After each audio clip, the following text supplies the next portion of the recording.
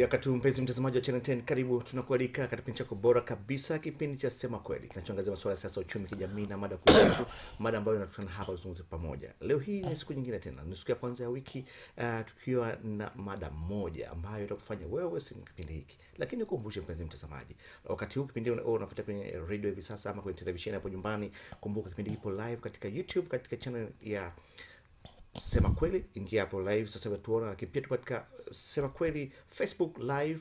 Endelea kufuatia kipindi hapo sasa uweze kutupata moja kwa moja. Nenda katika Facebook, tafuta na subscribe page yetu ya Sema Kweli ili uweze kupata taarifa zote ambazo utaziweka wakati wowote. Lakini kwenye YouTube kama hali kadhalika, ukifika hapo usitazame tu bali subscribe ili uweze kukumbusha kila wakati kwamba sasa Sema Kweli iko live. Mpenzi mtazamaji, mgeni wangu wakati huu si mwingine ni kakaangu, rafiki yangu Lisa Sema. Yeye ni balozi wa amani, na madeni na kuzungumza hapa wakati huu si nyingine, tutazungumza wajibu wa kila Mtanzania katika kusimamia uchumi wa Tanzania. Hapo tunakuzungumzia neno bandari. Tunajikita kuzungumzia bandari. Kumbuka, kwa nini tunazungumzia bandari? Kuna mambo mengi. Tunazungumzia uchumi, tuna bandari ikiwa moja, tuna mali asili, tuna masuala ya miundombinu yetu, pia ni uchumi tunapata humo ndani, lakini kuna masuala ya madini na kadhalika. Lakini leo hii tunakujikita kuzungumzia bandari. Bila shaka mpenzi mtazamaji, utakuwa unajiuliza kwa nini tunazungumzia uchumi wa bandari, na hapa yuko Lisa Sema atatuambia kwa nini nakuja kuzungumza hiyo. Mimi naitwa Albert Kilala, ni The King. Karibu kwenye kipindi Zungumza Sote. Kama ilivyo ada, utapata nafasi ya kupiga simu na tuzungumze pamoja. Utapata nafasi ya kupiga simu kuzungumza pamoja. Kumbuka utapata nafasi ya kuzungumza na sisi. Basi kitu cha kwanza kuzingatia ni kuhakikisha kwamba sauti ya runinga hapo nyumbani iko chini. Baada hapo tunazungumza pamoja na lugha star kwa mgeni, hali kadhalika kwa kipindi chetu ikiende kuwepo, ni muhimu sana kuzingatia. Lakini wakati tunafuata kipindi hiki, itapofika hapo saa 5 kamili, usikose kuangalia kipindi maalum cha rais ifikapo muda wa saa 5 usiku, anavyosema usiku huu akiwa anavunja rasmi mamlaka ya usaishaji wa CDA Dodoma. Unajua chitokea Dodoma leo? Basi utaona live, fuatilia. Baada ya kipindi hiki tu atafuatia ni yeye, nitakuwa namwachia nafasi hiyo kuzungumza na Tanzania na kutoa sababu zote kwa nini amefikia hatua ya kufanya nini ya kuvunja rasmi mamlaka ya usaishaji CDA Dodoma. Baki nasi mpaka muda huo. Karibu kakaangu Marwanga, karibu kwenye mada. Tunazungumzia hapa wajibu wa kila Mtanzania katika kusimamia uchumi wa nchi yetu, na tunajikita kuzungumzia bandari. Kwa nini umependa, kwa nini wewe uzungumzie hayo yote na sio mtu mwingine yote yule? Karibu. Kwanza kabisa nipende kutumia fursa hii kushukuru Channel 10 na uongozi mzima kwa kunipa fursa hii adhimu na adimu ya kuweza kutoa mchango wangu wa mawazo na fikra ili kusaidia jitihada nzuri zenye kuonekana kwa macho na kushikika kwa mkono zinazofanywa na serikali yetu ya awamu ya 5 kuhakikisha Tanzania linakuwa ni moja ya mataifa yenye uchumi mzuri kama dira inavyoelekeza kwamba mpaka 2025 kwa matarajio kutokana na rasilimali watu, rasilimali maliasili na jitihada na mipango mahiri na madhubuti iliyowekwa na serikali, tutafikia kuwa ni nchi yenye uchumi wa kati duniani. Kwa hiyo katika kuelekea katika ndoto hii nzuri, tunaona serikali yetu inafanya jitihada kubwa sana. Lakini ni wajibu wa serikali tu? Kwani nchi hii ni nchi ambayo specific iko kwa wanasiasa, ipo kwa watawala? Hapana. Hawa wote wanafanya kwa minajili ya kuhakikisha keki ya taifa tunaifaidi yote. Kwa hiyo uchumi imara utakuwa unatafsiri kama utamnufaisha kila Mtanzania. Lakini hakuna Mtanzania atakayenufaika na uchumi mzuri iwapo yeye atakuwa si sehemu ya mchakato wa kuelekea kwenye uchumi mzuri, kwa kufanya kazi, kwa kutimiza wajibu, kwa kuwa mwadilifu, kwa kuwa mbunifu, kwa kujielimisha. Hapo ndio tutakapokuwa na taifa lenye maendeleo ya uchumi. Haya, mpenzi mtazamaji, alitoa kama utangulizi huo, lakini kitu kikubwa hapa tunazungumza unaposema kusimamia, sasa ni namna gani wewe kama Mtanzania ambaye umejipanga kusema nataka kuhakikisha kwamba nataka kusimamia, nione namna gani bandari inafanya kazi, namna gani uchumi unapatikana, labda kuna menye ipi ambayo serikali kupitia bandari haikusanyi? Umejiandaa vipi kuhakikisha kwamba unafanya hicho kitu kwa mikakati hiyo? Hatua gani unafuata? Na kwa nini wewe atakuuliza why wewe Maulanga, ama kitu gani kipo nyuma hiki? Karibu. Nafikiri ulinitambulisha hapa kwamba Unaye mgeni wetu ambaye kwa njia moja au nyingine ni balozi wa amani. Ndiyo. Naomba nimshukuru Mwenyezi Mungu kwa kupata fursa hiyo ya kutambulika na taasisi za ndani na zile za nje katika swala zima la peace mobilization, mediations na mambo mengine yaliyokuza historia yangu mpaka kufikia hapa. Masuala ya kuwa activist wa peace nimeanza nikiwa kijana mdogo mpaka sasa hivi jua linakuchwa. Bado ni mwanaharakati wa kupigania haki za binadamu na masuala ya amani. Lakini yote haya yanabebwa na jitihada nzuri zilizoanzishwa na waasisi wa taifa letu. Kwa sababu baba wa taifa alikuwa ni mtu ambaye anaamini hatuwezi kuwa huru bila mataifa mengine barani Afrika kujikomboa. Lakini Tanzania yenye amani haiwezi kuwa na amani bila kuhakikisha mataifa mengine yanakuwa na amani. Nchi inapokuwa na amani kuna advantage nyingi tunazipata. Mfano tu, nchi yetu imeweza kuwa moja ya nchi vinara katika kuwavutia wawekezaji. Kwanza tuna rasilimali nyingi, lakini pili hali stability ya peace, stability ya politics katika nchi yetu imewafanya wawekezaji wa ndani na wale wa nje kuwa comfortable kufikiria kuwekeza. Sasa kunapokuwa na economic activities kwa kiwango kikubwa, lazima masuala ya miundombinu yaweze kuzingatiwa, na hili limefanyika kwa kipindi kirefu sana. Nimpongeze baba yangu kipenzi cha Watanzania, mzee wangu mzee Jakaya Mrisho Kikwete, rais wa awamu ya 4. Alifanya juhudi kubwa sana ya kuibrandi Tanzania, ya kuiuza Tanzania kimataifa. Lakini pia ndani ya serikali yake alibahatika kuwa na wasaidizi ambao walikuwa ni wazalendo, wachapakazi, wanaoamini katika kufanya kazi, na bila hiana, kupitia chaguzi za chama chao, Chama cha Mapinduzi, tukaweza kumpata rais Dr. John Pombe Magufuli, ambaye kwa bahati nzuri masuala ya uchumi kupitia miundombinu ni mtu ambaye aliyefanyia kazi, alijituma usiku na mchana na alijitoa pasipo hofu na woga.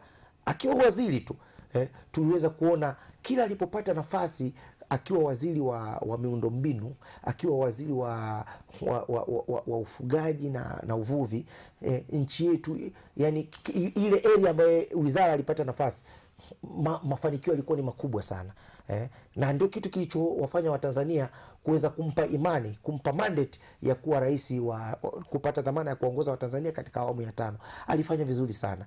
Lakini kwa kweli baada ya kuwa rais na kuwa na mamlaka kamili, amefanya juhudi zenye kuonekana kwa macho na kushikika kwa mkono. Daktari John Pombe Magufuli, mimi namuita daktari bingwa John Pombe Magufuli, kitendo cha kufanya surprise visit, unofficial visit, is official but is unofficial kwa sababu haijatangazwa, lakini tunamuona akienda site, akaenda kutanabaisha mambo katika mamlaka ya bandari, mara kadhaa alienda katika taasisi za fedha, alienda wapi, lakini vile vitu alivyokuwa anavifanya sio anavifanya kwa maana anafanya kama one man show. Unajua rais anapokuwa yeye ni dira, anapokuwa makini, anapoamua kujitoa, anapokuwa serious kwenye jambo, ina reflect katika public. Sasa hile ndio iliyonijenga mimi na kunipa courage, nikajiona hata nina wajibu kama Mtanzania. Siwezi kuwa sehemu ya Watanzania wanaolalamika, nikatekwa na wimbi la wanasiasa kuwa na mimi ni sehemu ya kulalamika kwamba nchi yetu ni maskini, mimi naonewa, na mimi nikasubiri malwa na yani vile vyakula vile vya peponi, kwamba nasubiri kuangushiwa na serikali. Hapana, tunapaswa kufanya juhudi. Kufanya juhudi zipi? Tufanye kazi kwa bidii, tulime kwa wingi, tufanye biashara kwa umahiri na uadilifu, tufanye vitu ambavyo vitakuza uchumi. Lakini sekta ya miundombinu inaimarishwa. Kwa hiyo sekta ya bandari ikisimamiwa ipasavyo, na kila Mtanzania akaconcentrate kuhakikisha kwamba kweli bandari inafanya kazi, akatoa mchango. Unaposema bandari ikasimamiwa ipasavyo, nadhani kwa sasa isimamiwa ipasavyo. Inasimamiwa, lakini naomba nikukumbushe, rais wa nchi moja ya jirani, aidha ni kwa utani au kwa kudhamiria, aliwahi kuzungumza, iwapo mimi nikipata Tanzania kupitia bandari kwa maana si bandari ya Dar es Salaam, bandari za kwenye bahari na maziwa yaliyoko katika mazingira ya kijiografia, angeweza kuifanya nchi peke yake ikajiendesha kwa mafanikio makubwa kupitia bandari. Mimi nilikuwa sikuichukua, maana aliyozungumza alikuwa ni rais mwenye dhamana ya nchi yake. Kutoka pale kichwa kiliniuma sana. Kwa nini huyu aseme hivi? Nikaanza kuifanyia kazi kauli yake. Nikakuta kweli kuna mengi sana. Nikakuta kuna nchi kama Uholanzi ina mambo mengi, lakini sehemu kubwa ya uchumi wake inaendeshwa na bandari. Sasa sisi tuna bandari za kwenye bahari, bandari ya Mtwara, bandari ya Lindi, bandari ya Dar es Salaam, bandari ya Tanga, bandari ya Mwanza katika ziwa Victoria, bandari ya Lake Tanganyika, ambapo mimi ni sehemu ya maisha yangu ni Kigoma, kwa sababu mama yangu ana asili ya Kigoma, marehemu mamangu. Tuna bandari ya Ziwa Nyasa ya Mbamba Bay, tuna bandari ya Kirando huko Rukwa, tuna bandari za bahari na maziwa nyingi za kutosha, tuna bandari ya Kagunga, tuna bandari Mafia, hii ni Jamhuri ya Muungano, tuna bandari katika visiwa vya Unguja na Pemba. Kwa nini nchi yetu isiwe na uchumi mkubwa? Tuna rasilimali maliasili ambazo zinahitajika ndani na nje katika kusaidia ukuaji wa uchumi wa viwanda. Lakini nikaangalia kwa nini bado kuna mianya inayofanya bandari isilete tija iliyokusudiwa. Hai, sasa wewe nini nafasi yako hapo? Unasema sasa okay, mimi nini wajibu wako sasa kama Mtanzania katika kusimamia uchumi? Tuseme kweli katika hilo unapoona kusema kweli na watazamaji wa kipindi hiki, nini hasa ndio kufanya hapo? Kwanza tutambue kwamba kuna mamlaka ya bandari, mamlaka iliyo kamili, mamlaka inayofanya vizuri. Tunapozungumzia kila Mtanzania achangia jitihada zake katika kuisaidia bandari, sio kwamba mamlaka ya bandari haifanyi vizuri, sio kwamba mamlaka ya bandari haina watendaji, la hasha, ina watendaji wazuri, wenye rekodi nzuri. Kuna kakaangu pale Karim Mataka, ambaye alikuwa NCCF, ana rekodi nzuri. Kuna bwana Kakoko, mkurugenzi mkuu mtendaji, ambaye ni chaguo la rais na ni mtu ambaye kwa kweli amefanya mambo mazuri tu kwa kipindi kifupi. Uongozi mzima wa mamlaka ya bandari umeonyesha mabadiliko makubwa. Lakini bado tunaona kuna hatua zilichukuliwa kuhakikisha bandari inakuwa na efficiency. Toka serikali ya awamu ya 4 kwa kumbukumbu zangu. Wakati wa serikali ya awamu ya 4 kuna baadhi ya watendaji wa bandari wamefikishwa mahakamani. Na wengine wakahukumiwa, na wengine wakawa bado ni watuhumiwa. Dola inafanya kazi yake. Kwa hiyo mnazungumzia tawala zote zilikuwa serious kutaka kuonyesha kutaka kuitumia bandari katika msukumo mzima wa swala la maendeleo. Lakini kwa wakati huu Daktari John Joseph Pombe Magufuli amefanya zaidi. Sasa kama amefanya zaidi, unaona kabisa yani anazungumza kuna kitu kinamgusa, na hakimgusi kwa niaba ya yeye na mama yetu First Lady Janet Magufuli na familia yake. Hapana. Yani unaona kabisa Dr. John Pombe Magufuli anatukumbatia Watanzania, jamani, niko lazi linikute lolote kwa ajili yenu. Sasa kama yeye linamkuta jambo kwa ajili yetu, kwa nini sisi lisitukute jambo kwa ajili ya rais anayetupigania? Kwa hiyo nimeamua kujitoa muhanga, natangaza rasmi na nashukuru mamlaka ya bandari imenipa fursa. Nadhani nimekuonyesha nina kibali rasmi cha kuzunguka katika bandari zote za kwenye maziwa na bahari. Utafanya nini huko ukifika? Kwanza hii ni shukuru mamlaka ya bandari, lakini ni mshukuru waziri mwenye zamana Profesa Makame Mbarawa, kwa sababu ni mtu wa kwanza kulibariki wazo langu, kunisikiliza, kunipa ushirikiano mpaka nilipofika hapa.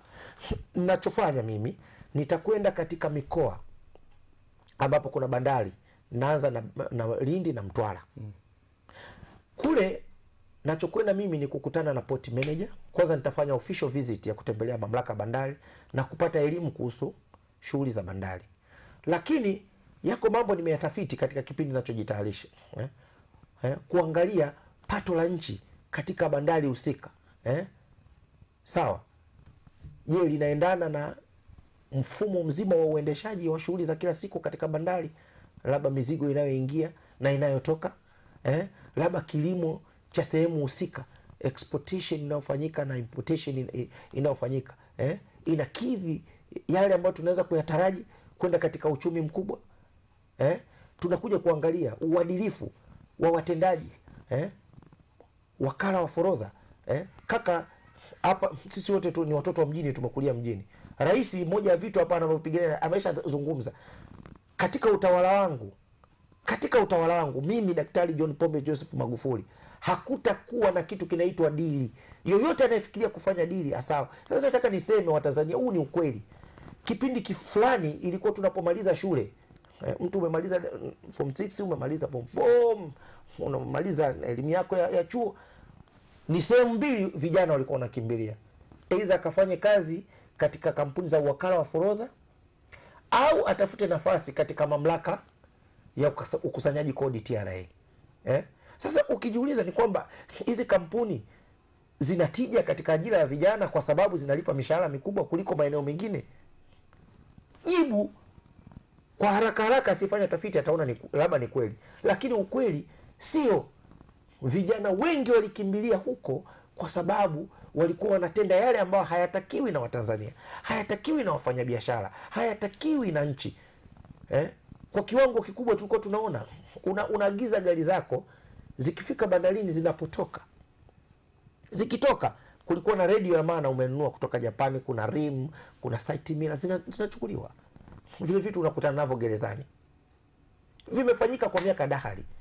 Ilifikia wakati mpaka makontena ya vitenge. Kuna mama mmoja mimi niliwahi kufacilitate na Waziri Mwakembe wakati huo akiwa waziri wa uchukuzi, alinisaidia kontena yake likarudi na alilipwa, alikuwa compensated na uzembe uliofanyika. Kontena zima lenye thamani ya karibu $200,000 na sasa hebu jiulize ya mambo yamefanyika kwa miaka mingapi?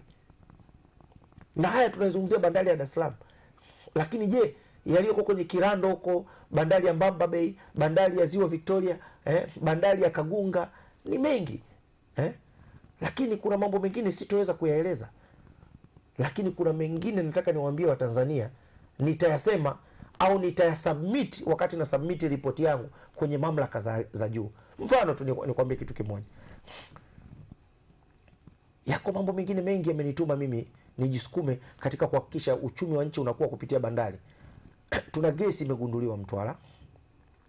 Kuna uwekezaji, kuna massive investment inaenda kufanyika Mtwara na tayari toka enzi ya Rais Daktari Dr. Jakaya Mrisho Kikwete, baba yangu, baba yetu, tumempata Aliko Dangote, African Tycoon number 1.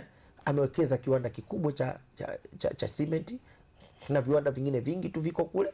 Sawa. Dr. John Pombe Magufuli amempokea, amempa fursa zaidi, lakini na wale wawekezaji wa ndani, kuna mtu ambaye ni machinga, hivi karibuni atakuja na surprise kubwa sana. Unapozungumzia viwanda, mama wa viwanda ni kiwanda cha chuma. Sasa Mtanzania wa kwanza machinga, ndugu Mohamed Kirua anaanzisha kiwanda kikubwa cha chuma kupata kutokeamo katika Afrika Mashariki. Tutafanya exportation kubwa sana. Na by nature ndugu zetu hawa machinga tulikuwa tunasema wa machinga biashara ndogo ndogo. Leo tuna machinga wa kufanya biashara kubwa. Anawekeza viwanda vikubwa. Sasa hii target yake yote ni bandari zetu. Sasa lazima kuwe na uadilifu. Sitokubali tena kuona Dr. John Joseph Pombe Magufuli anakwenda kukamata kontena, anakwenda kufanya attempt. Umenisikia? Albert Kilala, risasi Mwaulanga, labda Famido Vutwa, Agostino Liatonga Mrema, tunabakia tunapiga politics. Hatutimizi wajibu. Rais anafikia kufanya, ana majukumu mengi, lakini ameweza kufanya shughuli kubwa ya kizalendo. Sasa huu ni wakati wetu. Namuomba baba yangu John Joseph Pombe Magufuli apumzike baba. Kazi aliyoifanya inaonekana kwa macho na kushikika kwa mkono. Ni kazi halisi. Alivyosema hapa kazi, kafanya kazi. Sasa nataka niseme nimeamua kufanya kazi. Una instrument gani sasa? Una vitu gani ambavyo ufanye? Kwa sababu leo tunaongea hapa, mamlaka. Kesho leo uko hapa. Kesho kuna Mtwara watasema ndio huyu jamaa amekuja. Sasa kwa hiyo watakuwa wanafanya sanaa kidogo kwa uadilifu kwa sababu umekuja. Ukienda banda nyingine Tanga na sehemu zingine wataona ni instrument gani ambazo kupatia taarifa, na baadaye hizo taarifa zilete hapa tuseme kweli juu hizo taarifa. Rasilimali yangu ya kwanza wanasema ni without data, no right to speak. Without data, no right to speak. Kuna mambo nimeshayafanyia tafiti, siwezi kuyaweka bayana kwenye media kwa sababu bado kabla sijaanza nilikuwa nafanya underground work. Nimefanya shughuli zangu kwa kushirikiana na Watanzania wenzangu wazalendo katika maeneo husika, nimekusanya taarifa mbalimbali. Sasa lazima nikathibitishe zile taarifa kwa kwenda kushirikiana, yani kwenda physical katika bandari husika. Mfano, na kibali cha mamlaka ya bandari. Nitakapofika mfano Mtwara, port manager, regional commissioner ambaye yuko kwa niaba ya rais, mwenyekiti wa chama cha siasa cha chama kinachotawala nchi, sawa, regional manager wa mamlaka ya mapato, sawa, labda kama kuna mamlaka ya usafirishaji, labda mkurugenzi wa shirika la reli wa mkoa, manager wa shirika la reli wa mkoa, yani mamlaka za uchukuzi zile Sumatra nani, hawa watu wote ndio watashirikiana na mimi. Nikisha shirikiana na hawa watu, kuna watu ambao hawana sauti. Kuna watu wanajua kwamba fulani ni mteule wa waziri, ni mteule wa rais, ni mteule wa mkurugenzi mkuu, sawa, yupo hapa kwa ajili ya kuhakikisha bandari inafanya kazi na yeye analipwa mshahara. Lakini nje ya kufanya kazi, sawa, ana moja, ana mbili, ana tatu, haiendani na mshahara wake, haiendani na asili yake ya kupata nani, anafanyaga moja, mbili, tatu. Haya mambo watayasemea wapi? Risasi Mwaulanga nakuja na kamati yangu. Nachoomba tu, sitopenda kupata majungu, kwa sababu katika vitu tunavyoweka tahadhari, yoyote atakayeniletea majungu na yakathibitika ni majungu, atapambana na vyombo vya dola. Lakini atakayeleta jambo litakuwa na tija katika ukuaji wa uchumi, uadilifu na ulinzi wa bandari zetu, basi huyu kwanza atapata baraka za Mwenyezi Mungu. Lakini naamini Dr. John Pombe Magufuli na serikali yake katika mfumo mzima wa utawala, haki ya Mungu, watamtazama kwa jicho la huruma.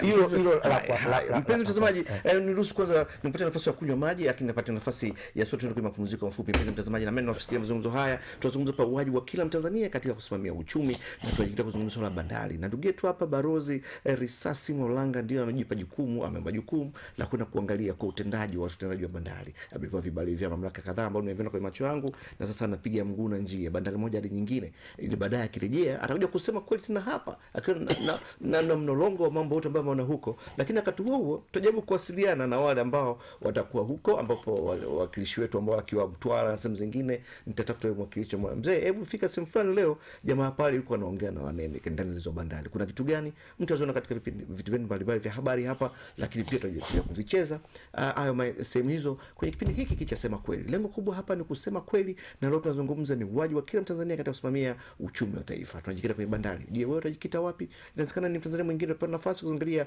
madini yetu yanafanya vipi kazi, yanauzwa vipi, je kuna watu wanatorosha na kadhalika. Lakini mwingine tutaangalia maliasili yetu, wanyama, je kuna maharamia au kuna watu wapatia dhamana ya kusimamia wanyama pori lakini hawafanyi kazi hivyo. Watanzania wataomba dhamana hiyo ya kwenda na baadaye kutoa taarifa kwa viongozi wa juu kuhakikisha kwamba hatuibiwi maliasili zetu. Tena mapumziko mafupi. Hii ni Sema Kweli.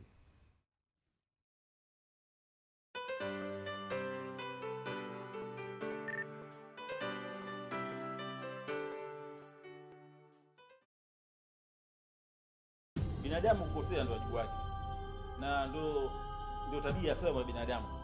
Kuna kitu hapa kinazunguka, unakizungusha, halafu mimi unaniona kama taira. Mke wangu sasa, wewe leo inakuuma, umetongozwa wewe mke wako.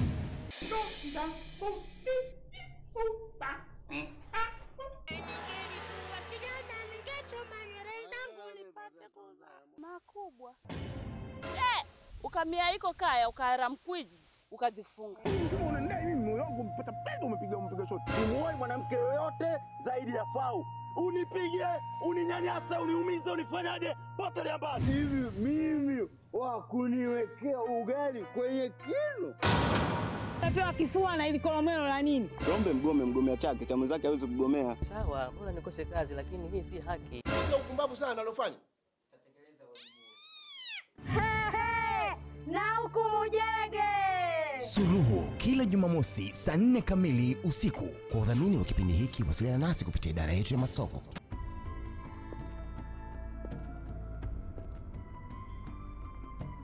Mimi Albert Kilala naahidi kusema kweli daima. Mimi napenda kusema ukweli na kusema ukweli ni mpenzi wa Mungu. Tutasema kweli katika siasa, uchumi, elimu, jamii na michezo.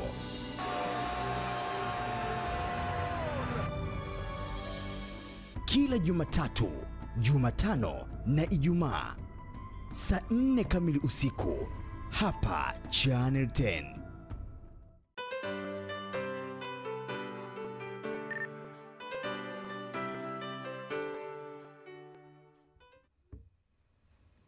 Karibu, tumerejea tena mpenzi mtazamaji, ni wakati wako mwingine wawe kuwa nasi, na tumerejea sehemu ya pili nikiamini kabisa kwamba uko tayari ya kupiga simu tuzungumze pamoja. Mpenzi mtazamaji, tuzungumze sote pamoja, tuseme kweli juu na magani tuna wajibu wa kila Mtanzania katika kusimamia amani. Tupo pamoja, ni matumaini kwamba upo tayari unafuatilia. Asante sana kakaangu Katunga, huyu ni miongoni wa wadau wa bandari, anafuatilia kipindi ya Katunga. Asante sana, naendelea kufuatilia, na mimi kuna kitu tutazungumza, zikao kupiga simu kuzungumza. Kikubwa hapa tunazungumza wajibu wa kila Mtanzania katika kusimamia rasilimali. Kaketu Barozi Lisasi Mwalulanga yeye amejikita, amejipa nafasi kusema tutakwenda kuzungumzia atasimamia katika bandari, atapita bandari moja hadi nyingine. Haya, nipate nafasi, piga simu tuzungumze. Wakati tunasubiri simu ya tuzungumze pamoja, nitapokea simu kadhaa, alafu baadaye nitasisha simu, nitasoma na ujumbe mingi sana, mziki kama 10 hapa, wote wanasema. Ujumbe mmoja hapo kuna mtu anaitwa Mboya anasema, "Huyu bwana kama sijamuelewa vizuri, haya majukumu kapewa na nani? Makana kama majukumu makubwa sana mazito. Nani kakupa? Inawezekana hakufuatia toka mwanzo." Mfafanua, nani amekupa majukumu makubwa na mazito? Jukumu la kwanza, kwa nini nimepata majukumu haya, ni uzalendo na wajibu wangu kama kila Mtanzania. Kila Mtanzania ana wajibu wa kufikiria kuwa na mchango katika kukuza uchumi wa taifa. Kila Mtanzania ana wajibu wa kufikiria kuifanyia kitu nchi. Nataka tuondokane na ile hali ya kila Mtanzania kusubiria kufanyiwa kitu na serikali au na mwanasiasa. Tumsikie hapa. Karibu, habari wakati huu, karibu kwenye mada. Asante. Yohana, karibu. Ndio.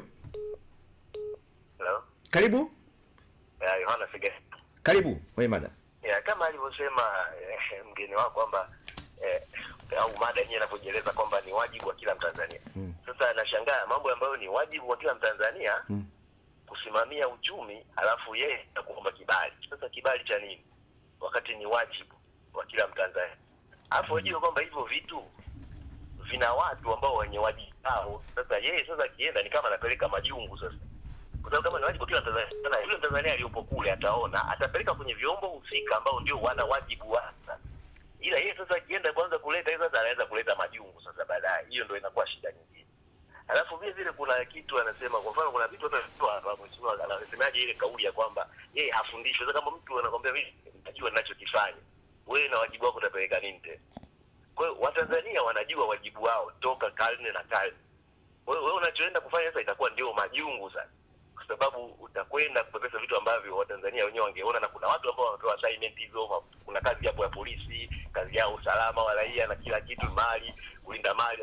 Kwa hiyo wana kazi zao hizo. Sasa na mtu yote Mtanzania anaruhusiwa anapoona jambo lisilo kawaida akatoe taarifa. Sasa mtu asishughulikia ndio yeye ataripoti huko juu. Hata sijui atatuambiaje hapo. Kwanza amenishangaza wajibu, alafu naenda kuomba kibali. Kwa nini uombe kibali wakati ni wajibu kwa Mtanzania? Haya, atajibu hapo kwa nini, atajibu hilo kwanza, kwa nini aombe kibali na kwa nini asiende kufanya kazi na taarifa. Tutarejea, nitakupa nafasi ya kujibu hata kwa moja. Kwa laina simu iko mwalimu Kennedy Mpemba kutoka Kagongwa Kahama. Karibu. Yala kweli nazungumza na mwalimu Kennedy Mpemba kutoka Kagongwa Kahama. Nenda kwenye swali moja kwa moja, acha maelezo. Nenda kwenye swali. Kwanza moja ni mpongeze mgeni wetu. Ndio. Kwa kuwa mzalendo mpaka ikafika mahala kuomba kibali cha kuweza kuitetea nchi yake. Ni wachache sana wanavyofanya hivyo. Kwa hiyo lazima tufikiri kwamba hii bwana tuipe hongera kwa kile ambacho amekifanya, lakini sasa tunatakiwa na sisi Watanzania wengine tuwe wazalendo wa kuiga. Kama endapo asilimia kubwa wa Tanzania tukifanya hivyo, na hata wale waliokuwa mamlaka ya kusimamia kwenye bandari zetu wakawa wazalendo, mimi naamini kwamba hapa Kilala si Tanzania, tutasaidia kutoka hapa tulipo kwenda hatua nyingine, na tusilaumu sana wale ambao wamepita nao kwenye mazuri yao yaliyotufaa kufika hapa tulipo. Kwa kikubwa ni kuyaboresha yale ambao kidogo yalikuwa ni kinyume na utaratibu, ni kuyaboresha na kuangalia namna gani ya kuyafanya kuwa bora zaidi namna yalivyokuwa, kuliko kuanza kutupa lawama. Haya, asante. Na majukumu mema. Asante sana Mwalimu Kennedy Mpambe kutoka Kagongo Kahama. Kolena simu. Hello. Hello, habari?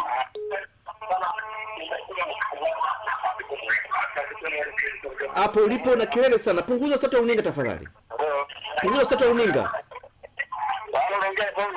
Punguza sauti ya runinga kwanza. Hello. Habari? Habari. Punguza sauti ya runinga tafadhali. Punguza sauti ya runinga hapo ulipo. Hello? Hello? Hello? Hello? Karibu. Asante sana, naitwa Musa Hamisi. Musa kutoka wapi? Ni kutoka Tabata. Karibu. Asante.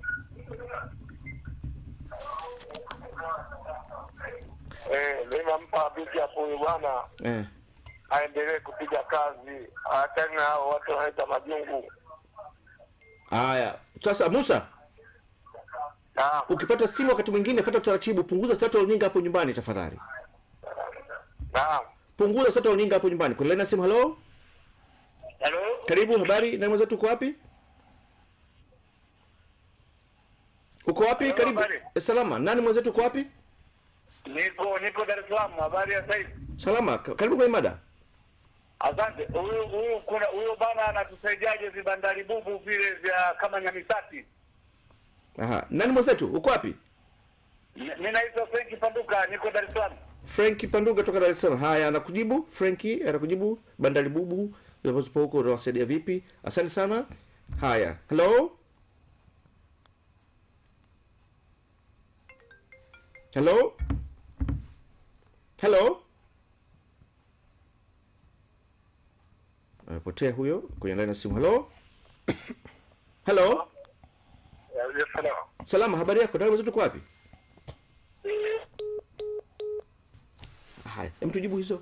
Wanauliza bandari bubu utasaidiaje? Wengine wametoa pongezi, Musa ametoa pongezi, Mwalimu Kennedy pongezi, lakini tujibu swali la kwanza, wewe kwa nini kama ni wajibu wako kwa nini unataka kibali? Haya si majungu. Labda niseme jambo moja. Mamlaka bandari ni mamlaka kamili.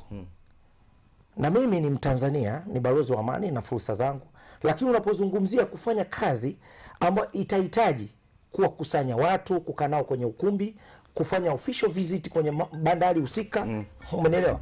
Ni lazima upate kibali, upate ruksa ya kuingia.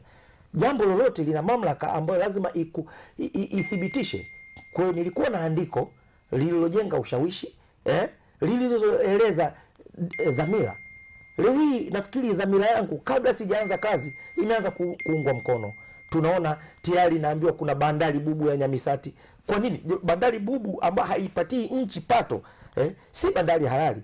Kwa hiyo lazima tuihalalishe, bali iwe bandari ndogo, iwe ni sehemu ya pato. Kwa hiyo Watanzania kama nilivyosema, kuna mengi ambayo Watanzania wenzangu wanayajua. Siendi kama mimi ni mjuzi. Namshukuru kwanza nipende, kuna mtu anaitwa Steve Ngatunga na kuna ndugu Ulio. Hawa watu ni viongozi wa makamu na rais wa TAFA.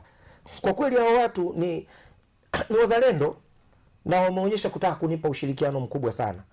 Kuna mengi sana mawazo na mbinu za kusaidia mamlaka ya bandari iweze kufanya kazi kwa ufanisi.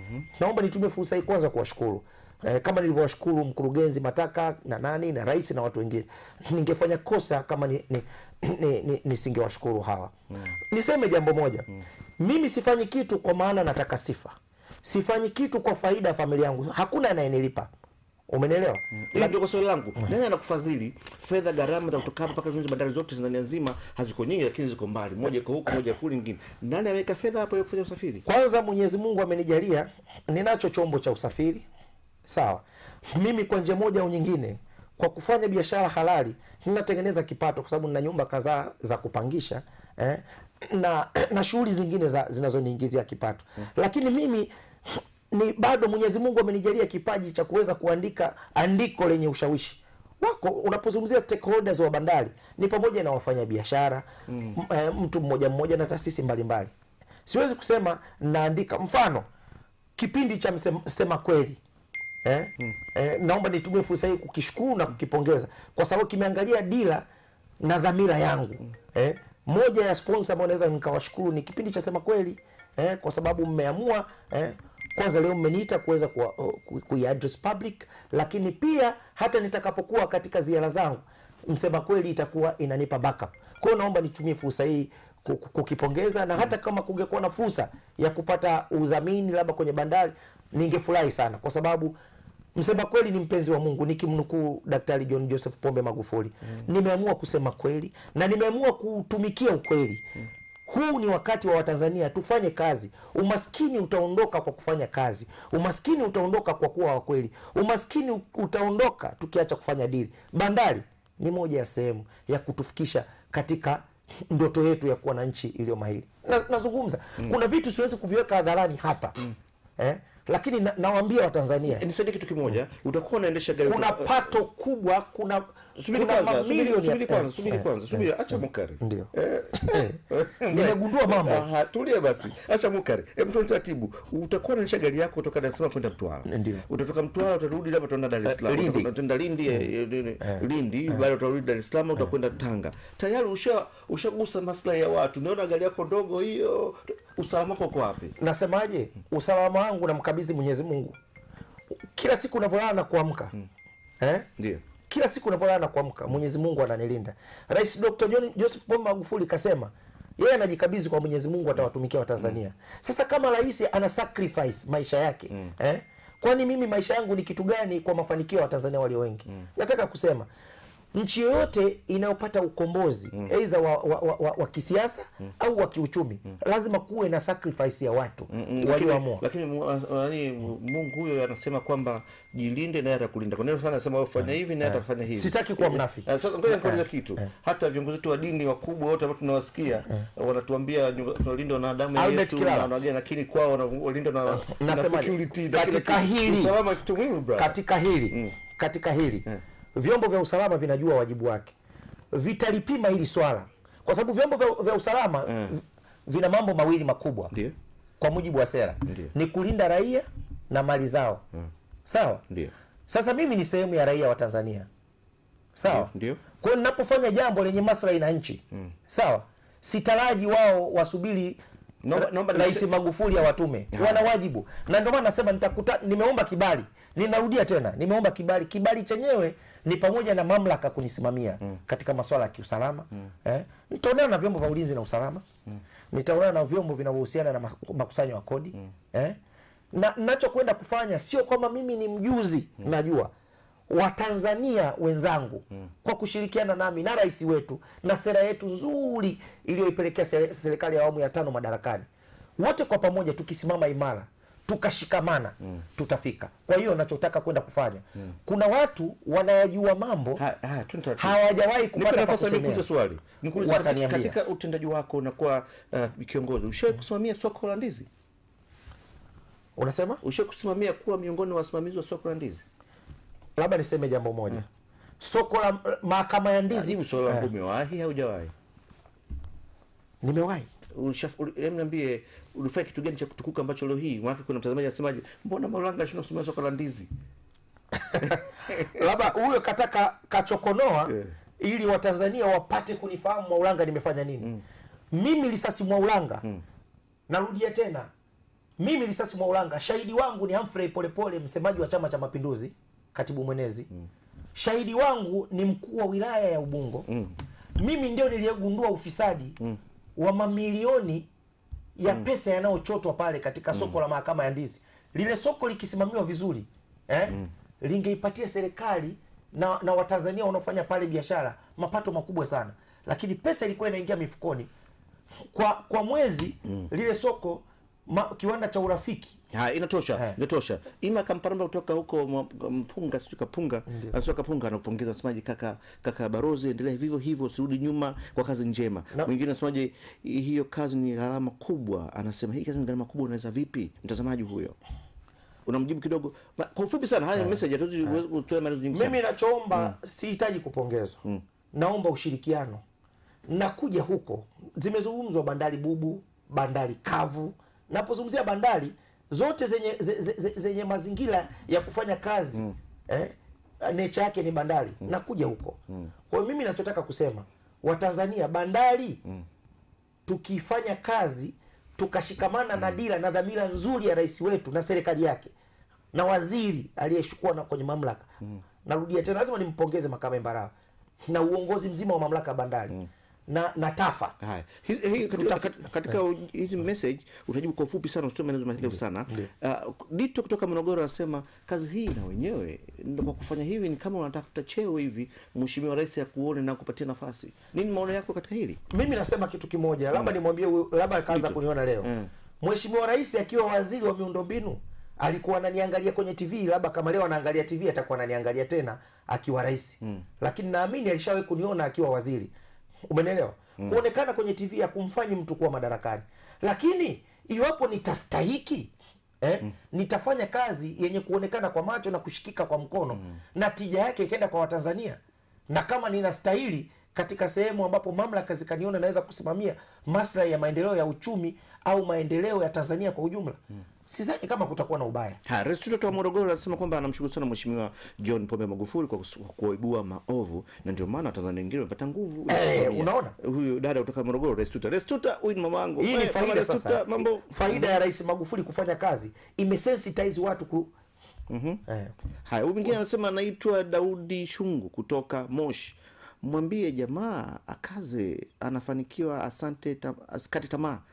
Yuko pamoja naye. Huyu jamaa hajataja jina lake. Daudi Shungu, asante, anasema kaza buti usikate tamaa. Sijakaza buti tu. Kama overall nimevaa la chuma. Nawaambia Watanzania kuna makubwa yanakuja. Yapo makampuni yaliyokuwa yanajifaidisha na bandari. Kuna pesa zingekuwa zinakusanywa. Karibu kila wilaya, kila manispaa ingeweza kuwa na hospitali ya rufaa yenye vitendea kazi na wataalamu wanaolipwa vizuri, upatikanaji wa dawa wa uhakika. Kwa hiyo nawaomba, huu ni ukombozi wa maisha yenu ambao ni maisha yetu wote kwa pamoja. Kwa hiyo huu si wakati yoyote anayetaka kudiscourage hii move ni yule mfaidika, ni mpiga dili. Kwa hiyo wapiga dili maybe ni mwathreaten, na nazungumza tena, huu si wakati wa dili. Msikilize mmoja anaitwa Tulizo Nyaulingo kutoka Dodoma. Asemaje? Risasi Maulanga, usisikilize siasa, fanya kazi. Jitambulisha yeye ni Tulizo. Nazungumza, amesema vizuri sana kuhusu siasa. Siku zote mimi na ignore. Yaani Afrika tunawekwa kwamba priority yetu iwe ni stability ya politics, kwa maana democracy na ukuaji wa siasa. Ni vizuri. Lakini Afrika we have to know kwamba priority yetu katika Afrika ni stability ya economy katika kufanya kazi. Tukileta mapinduzi ya uchumi, teknolojia ya kukuza uchumi wa kisasa, uzalendo, tutaifikisha nchi yetu au Afrika yetu mbele. Mfano, leo hii mimi nimefanya research, mimi ni activist. Angalia wanasiasa vijana leo hii Afrika. Angalia vyama vya siasa na NGO zinazofadhiliwa na mataifa ya nje au na taasisi za kimataifa za nje au sister parties. Wengi wao hawawezi kuwa na critics against ubepari na uchumi wenye kuinyonya Afrika. Hawawezi kusimama kwenye majukwaa kama Mwalimu alivyokuwa wakakemea. Umenisikia? Karibu kila mwanasiasa na chama chake au mkuu wa NGO fulani ni kusifia mataifa ya nje. Hatuamini kwamba kweli nchini tajiri, na utajiri wetu unaweza ukatokana na ukombozi wa kufanya kazi na matumizi mazuri ya rasilimali. Rais Magufuli alivyosema nchini tajiri inaweza kuzifadhili nchi zingine za Afrika. Labda niulize sasa. Watu wanachukulia ni masiara. Lini safari kuna kazi zinaanza? Lini safari zinaanza kuna kufanya kazi? Mwanzoni mwa wiki ijayo. Kwanza nimshukuru mkuu wa mkoa wa Mtwara, mama yetu Halima Dendegu, nimshukuru mwenyekiti wa CCM wa mkoa wa Mtwara Mohamed Sinani, nivishukuru vyombo vya ulinzi na usalama na nishukuru mamlaka ya bandari makao makuu, bandari Mtwara na Lindi na mamlaka ya mapato nini? Kwa njia moja wameonyesha, kwa njia moja wako katika utayari. Utayari wao ni katika nini? Sio tu unajua hatuko katika kwenda kuangalia makosa na mapungufu, lakini yako mazuri ambayo imefanywa mpaka sasa hivi imeleta tija. Sasa yale mazuri Watanzania ambao wanajua wana ushauri, umenisikia? Nini kifanyike kudabwa yale maendeleo? Hello, karibu. Nani mwenzetu uko wapi? Nani mwenzetu uko wapi? Hello. Nakusikia. Uko wapi? Nipo Kibaha hapa. Karibu kwenye mada. Kibaha, karibu. Fuata taratibu, nikwambia shusha sauti ya runinga nyumbani, shusha kweli. Sasa hatusikilizani na baadaye unapotea, unakosa nafasi ya kuongea na mimi kwenye kipindi. Fuata taratibu, punguza sauti ya runinga, piga simu tuzungumze pamoja kwenye line ya simu. Hello? Hello? Hello? Salama, habari yako? Safi, mambo vipi? Salama. Nani mwenzetu uko wapi? Karibu kwenye mada. Unaongea na Abdalla Mohamed kutoka Mtwara hapa. Haya, Abdalla Mohamed kutoka Mtwara, karibu. Abdalla. Ongea tafadhali. Huyo jamaa huyo habari zake ni sahihi, na kama tulivyo pongeza watu wa Mtwara hapa, yani tumeshauriwa sana, kwa sababu huyo akifika huyo jamaa tunampongeza sana, atatukuka katika ushirikiano na huyo jamaa. Aha. Unasikia jamaa anakusubiri kwa Mtwara. Sasa unakutana na vipi na wananchi wa kawaida? Ndio maana nasema kuna mkuu wa mkoa. Unapomzungumzia rais wa jamhuri, katika kila mkoa mwakilishi wa rais ni mkuu wa mkoa, kuna mkuu wa wilaya na watendaji wote wa serikali wenye dhamana. Kwa hiyo mimi siendi kufanya jambo hili kwamba langu. Kama nitapata sifa nitashukuru. Lakini sihitaji sifa. Mimi ninachotaka ni kutimiza wajibu wangu wa kizalendo. Kwa hiyo mimi nachoomba ni ushirikiano wa Watanzania. Ninachozungumza nasema tayari nimeshapata ushirikiano mkubwa wa kizalendo na wa kutosha kupitia mkuu wa mkoa wa Mtwara Mama Halima Dendegu, umenisikia? Ndio. Yuko ndugu Mohamed Hassan Jaruf pale ambaye ni mkurugenzi wa mamlaka. Wapo watu, umenielewa? Lakini nataka kusema hili jambo mimi nalofanya hakuna malipo, umenielewa? Wala hakuna official sponsor ambaye mpaka sasa hivi zaidi ya wadau kama nazungumzia kipindi chako, labda naweza kumzungumzia ndugu yetu Mohamed Kirua, umenisikia? Ambao kwa njia moja au nyingine kwa kuguswa, lakini bado sijapata hasa nguvu hasa ya kusopotiwa kwa sababu yako makampuni ambayo yamefaidika na bandari yetu ni makubwa sana. Sawa, tushirikiane nayo, yatoe ushirikiano katika kuhakikisha dira ya Watanzania kuamini bandari ni sehemu ya ukuaji wa uchumi. Yanatoa ushirikiano sio kwa kunifadhili tu, umenisikia, hata kwa kutoa maelezo yaliyo sahihi, kwa kutoa ushirikiano. Mfano, usitoe mfano. Nipate nafasi ya kuzungumza neno la mwisho kabisa. Unajua mifano iko mingi sana. Leo tumetuishia sana hapa. Tuna dakika moja, tuna 100 kongo moja, tugawane hiyo. Tafadhali maneno ya mwisho kwa watazamaji, na afu nikushukuru na kuwepo na mimi hapa. Karibu. Maneno yangu ya mwisho, ewe Mtanzania ulioko sehemu yoyote ambapo nchi hii imewekeza katika bandari, kwa maana ya bandari zetu za kwenye maziwa na bahari, kamati yangu inakuja katika mikoa husika kwa kibali cha mamlaka ya bandari, pasipo hofu wala shaka. Sio mimi, ni mamlaka ya juu. Rais wetu ndio yuko kwenye dhamira sahihi ya kuhakikisha kwamba bandari ni sehemu maalum ya kuutumikia uchumi wa nchi yetu kwa mafanikio. Sasa usiogope kama unayajua mambo ambayo ukishauri serikali kupitia yani mfumo wa bandari na uendeshaji wake, yatajenga, yatakuza bandari, yatasaidia bandari, kamati yetu inakukaribisha, tutayapokea. Lakini kama unayajua kuna mambo ambayo yanaila bandari, yanaitafuna bandari, yanaidhoofisha bandari, yanafumbiwa macho na watendaji wa mamlaka ya bandari walioko nje ya bandari, target yangu ni wafanyakazi wastaafu wa bandari walioko katika bandari na wadau, watoto wa mjini na watu mbalimbali wenye kuyajua mambo na hata wanasiasa. nitakutana nao kupitia mamlaka za mikoa nayokwenda. Haya, nikushukuru kuwa na mimi. Na bandari yangu ya mwisho itakuwa ni Dar es Salaam. Ya mwisho Dar es Salaam. Bandari ya mwisho ni ya Dar es Salaam, na mambo makubwa sana. Haya, nikushukuru kuwa na mimi wakati huu, na mimi nakabidhi neno la Sema Kweli ulibebe kama lilivyo, ukenda huko na watu wazungumze na waseme kweli, wa kueleze yale yote ambayo ya ukweli juu ya hizo bandari, katika utendaji mzuri, katika utendaji ambao unadhoofisha bandari, ili basi baadaye ukirejea tuzungumze wetu mezani hapa, useme huu ndio ukweli aliosema wa Tanzania. Albert Kilala, Msema Kweli ni mpenzi wa Mungu kama kipindi hichi kinavyojieleza, na kama rais wetu anavyoamini na tunavyoaminishwa na vitabu vya Mungu. Ndiyo. Na mimi naamini nitasema ukweli, simuofii yoyote.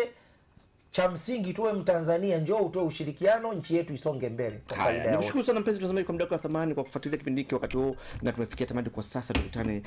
Tukutane wakati mwingine kama huu ambao tutakuwa tunazungumza tena. Lakini ukumbushe wewe unafuatilia kipindi hivi sasa, ndugu mtazamaji, usikose kuangalia kipindi cha maalum cha Mheshimiwa Rais ifikapo saa 5 kamili, maana nazungumzia dakika moja toka hivi sasa, kama sio 6 toka hivi sasa. Atakuwa anazungumza akihutubia rasmi vunja mamlaka ya ustawishaji wa CDA Dodoma, wa mji Dodoma, ustawishaji wa mji wa Dodoma alivyovunjwa rasmi. Nikushukuru sana kakaangu Malanga kwa na mimi. Asante sana, tukutane wakati mwingine. Nikukuita tafadhali usikose kuja hapa tu pamoja.